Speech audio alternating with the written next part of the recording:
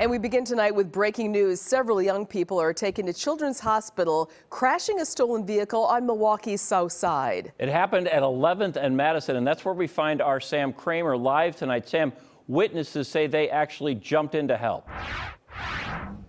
Yeah, hi there, guys. This crash actually happened about 6:30 tonight, and it left a minivan that was traveling west on Madison tipped on its side. It was actually right here where you can still see debris tonight, shards of broken glass and others tucked along the curb. We just got some details preliminarily from Milwaukee police. I want to show you some video of what we had earlier. Police tell Fox 6 that this minivan, which was stolen and driven by a teenager, was traveling westbound on Madison between 60 miles per hour. That part, according to witnesses, when it blew the stop sign and collided with a sedan headed north on 11th Street. I'm told there were 3 other teenagers in the van. Police say they have been apprehended. They are looking for the driver tonight. Milwaukee police officer says he does not believe any of their injuries were life-threatening. Right after the crash, dozens of witnesses actually ran toward this scene to help free a teenager that was trapped inside. Micaiah Bell sent us this video he took after he and others helped lift that car before firefighters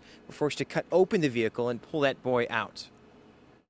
So I got out, I tried to help, and I used my weight and my strength to push the truck up that had flipped, and you know, I held it up there until the first responders came.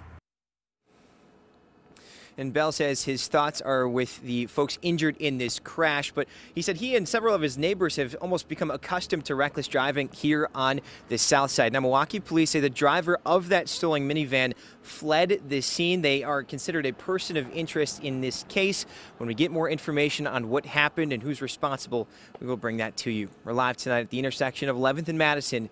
Sam Kramer, Fox 6 News. Left the others behind. All right, Sam, thank you.